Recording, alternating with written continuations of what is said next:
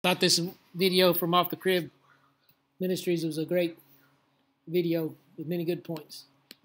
It has just been announced that one of the Olympics' largest sponsors has pulled out all advertising over this. C-Spire, the sixth largest wireless provider to the USA, found the mockery of Jesus Christ so disrespectful that it can no longer be associated with the 2024 Olympics. But you will not believe what Elon Musk tweeted about this too. Unless there is more bravery to stand up for what is fair and right, Christianity will perish. Is Elon Musk right or is he wrong? He's right, because if we as Christians stand back and let the whole world laugh at our Saviour, no one's going to get saved. If we ourselves do not take our message seriously and stand next to the Lord Jesus Christ and be prepared to be counted and count the cost, no one is going to believe us when we say Christ Jesus is the most special thing. He is the most precious person in the world. So right now, today is not the day to be silent. Today is not the day to be a doormat.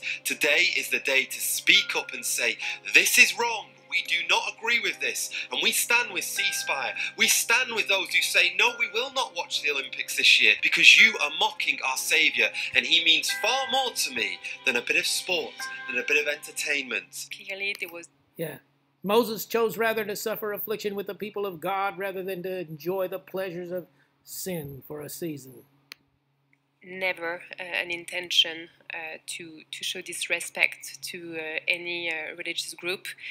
On the contrary, I think that Thomas Joly really tried to really intend to celebrate community tolerance. That was his word yesterday. And looking at the result of the polls that we shared, we believe that this ambition was achieved. If people have taken any offense, we are, of course, really, really sorry. Listen to me. God is no man's debtor. And I'm going to ask you to do something right now. I hope this video reaches many, many people. And if you're in the USA right now and you're ready, you're coming up to the end of your subscription and you're ready to switch wireless providers, would you please consider switching to C-Spire? They're not sponsoring me to make this video, but I want to, something that's hit me really is this. These guys will have lost millions for what they've decided to do. Millions of opportunities, millions of eyeballs to pull out all advertisements. And yet they're doing it because they are saying, no, the Lord Jesus Christ is more precious. So as Christians, let's get behind this company and let's support them. If I was in the USA, I'd support them. So if you are, please do consider this. And guys, listen.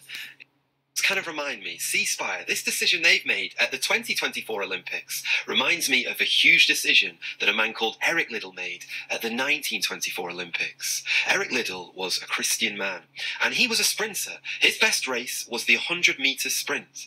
But when it came to the day when the heats were all put on, all the dates were put on the calendar, he found out that the date that he was going to run was on a Sunday, on what he believed was the Lord's Day. He had a deep conviction about this, that this day should be special. This day should be different to all other days. And whether you agree with that principle or not, you've got to admire him for sticking to it and for saying, no, I will not run on a Sunday. I will not run on the Lord's Day. Now, because he was a gifted athlete, well, the organisers said, well, why not try yourself at the 400 metres? Now, Eric Liddell had no hope of winning this by human standards. As I said, he was a sprinter. On the day of the race, his friend sent him a little note, and it simply said this. In the old book, it says, he that honours me, I will honour, wishing you the best of success. So, Eric Liddell, he entered the race, and what do you think happened? He won. He broke the record, and he got a gold medal because he honoured the Lord God. Now, I don't know what this decision that C-Spire has just made, I don't know what it will affect, how it will affect them in business, but I hope it's a similar story to Eric Liddell, that the Lord honours them for standing up, for making a cost, and saying, no, the Lord Jesus Christ is more precious. But what about you and me? What are we going to do when we see the whole world mocking our Saviour? Have no fellowship with the unfruitful works of darkness, but rather reprove them. Have no fellowship with the unfruitful works of darkness, but rather reprove them. What are we going to do? Are we going to count the cost? Now, I'll be honest with you. I love the Olympics. In 2004, I went to the Olympics in Athens, and I loved watching the swimmers, basketball, all of it. I love sport. But this year, I've got to ask myself the question, will I watch it after everything that I've just seen? And I think if I really do ask myself deep inside, I don't think I can, in good faith, support what they have done this year, because I do believe a message has to be sent out to these organisers that this is not acceptable. But am I the only one who finds this really saddening? I mean, for years the Olympics has been known as wholesome, something that all the family can enjoy. The Apostle Paul in the Bible, he uses many analogies talking about the Olympics, because obviously in Greece and in that time in Europe where he was witnessing, the Olympics was huge. It's always been known as something that all of us can get alongside, we can all cheer for our country, and we can have a great time. But here's the crazy part. As the candle of our timeline gets thinner and thinner, as we get into these last days, suddenly all the things that were once wholesome, even they will become evil. And we as Christians are going to become more and more separate from this world. And soon there's going to be very, very little that we can take part in. Because as the enemy rises up and up, as these days get shorter and shorter before the Lord Jesus Christ returns, things are going to get a lot worse. The Bible says things will wax worse. So you and I as Christians need to be prepared. Whatever the cost will be, we must stand up next to the Lord Jesus Christ, the one who went to the cross for our sins, and we must seek to emulate our Saviour, who was willing to die for what was right. But I can hear exactly what some of you are saying. Some of you are saying, but Joe, come on, why do you always have to take everything so seriously? Why do you Christians always have to feel like, oh, woe is me, the whole world is pointing their finger at me and laughing at me? Why are you always doing that? Well, I can understand why you say that. And some of you will be saying, this was just art. But the question does need to be asked. At one time, maybe you could use that argument. At one time when Madonna did it, it was quite, different. It was quite avant-garde. No one had done it before. And everyone was like, wow, this is art. Now, obviously, I don't believe it was ever art. I believe there was a bigger agenda going on. But right now, it's become so common that everyone thinks we can laugh at the Lord Jesus Christ. We've had Little Baby, we've had Little Nas X, we've had Little Uzi, we've had Madonna, as I said, Kendrick Lamar. You say Kendrick Lamar wasn't mocking the Lord Jesus Christ. Well, only one Christ can wear a crown, and a diamond-encrusted crown of thorns. That is not anything that the Lord Jesus Christ would want one of his disciples to do, is wear a glorious crown saying that I'm Christ, when you have not died, you have not shared in the death that the Lord Jesus Christ died. So suddenly it's not just art that one or two people are doing just to get attention. No, all of the artists are coming together. In fact, so many people are doing it right now. Dare I say this? It's becoming rather quite boring, Can you not think of anything more creative than laughing at our Saviour, the Lord Jesus Christ? And yet, why are they doing this? Well, the answer is simple. Because the one who runs the music industry, the one who runs all of entertainment, the enemy, the evil one, he has it in for Christians. He does not pick other religions because he knows other religions will not save you. He knows other religions will send you to the place where he's going. But only Christianity, only the Saviour who went on a wooden cross and died there and rose from the dead, only he can save. And I've got a friend called Josh, who I recently met. Just 8 months ago he became a Christian, and he told me, he's been coming out with me in the open air, we've been doing evangelism, and he told me, I was actually watching your videos before I was a Christian, and that question that really led me to the Lord Jesus Christ was this: why is it always Christianity? One of my close friends, a man called Vinnie Commons, who's also an evangelist, he has a very interesting way of putting it.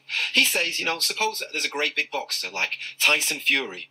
Does Tyson Fury, who knows he's got challengers like Usyk or AJ, if those guys retire, let's just say, I hope this doesn't happen, but they're removed from the earth, does Tyson Fury worry about AJ anymore? Does he worry about Usyk? No, because they're gone. So why is it the atheist? Why is it the man who's secular in Paris, the organisers?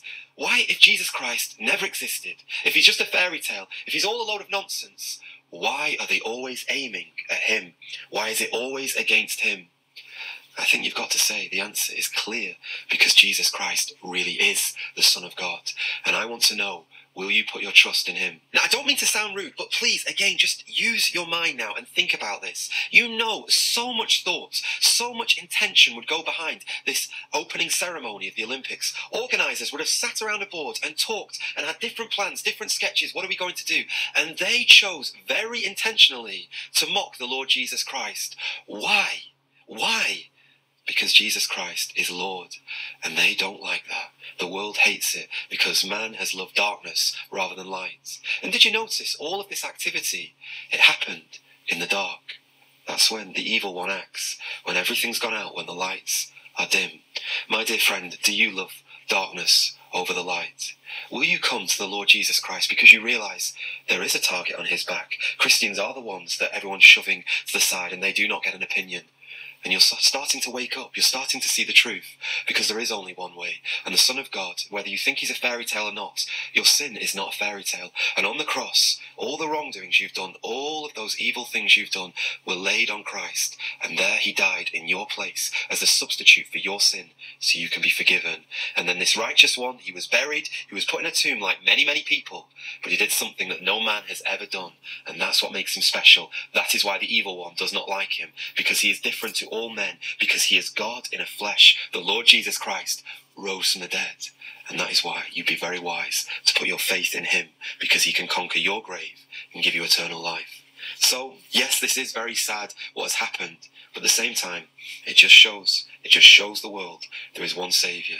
And I hope that this has got your attention today, and you too will find Jesus Christ and make him your Lord and your Saviour, and you too will speak out against all of this wrongdoing towards Christianity. Now, if you would like to hear more about this man, Eric Liddell, one of my least viewed videos on my YouTube channel is all about him. I really want you to see this, because I think he's a very special person that we should consider. So go and check it out there. I think it should be just there on your screen. And if you haven't yet subscribed and you liked this video, you found it helpful, please do subscribe. We'd love to see you again. God bless you all, and thank you. So I'll put a link to his Eric Liddell video in the description box. I'll share this scripture with you, John 15. Jesus said, "These things I command you, that you love one another." Jesus also did say, "If you love me, keep my commandments." And he said in John 15:18, "If the world hate you, you know that it hated me before it hated you. If you were of the world would love his own. But because you are not of the world, but I have chosen you out of the world, therefore the world hateth you. Remember the word that I said unto you, the servant is not greater than his Lord. If they have persecuted me, they will also persecute you. If they have kept my saying, they will keep yours also. But all these things will they do unto you for my name's sake, because they know not him that sent me. He that hateth me," Jesus said, "hateth my Father also. If I had not done among them the works which none other man did, they had not had sin. But now they have both seen and hated both me and my Father. But this cometh to pass, that the word might be fulfilled that is written in their law, they hated me without a cause. But when the Comforter is come, whom I will send unto you from the Father, even the Spirit of truth, which proceedeth from the Father, he shall testify of me. And you shall bear witness, because you have been with me from the beginning." Just want to share with you this day. Take a stand and don't back down. God bless you. Jesus loves you very much. Check this website, HeDiedForYou.com. Number 4 and letter U. And let's pray for a move of the Holy Spirit to bring conviction of sin. You know, today they hate Jesus. They hate the holy Jesus. They hate the glory of Jesus. They hate the glory of God. They hate the holiness of God. So let's pray. Check this website, prayat316.com. God bless you all.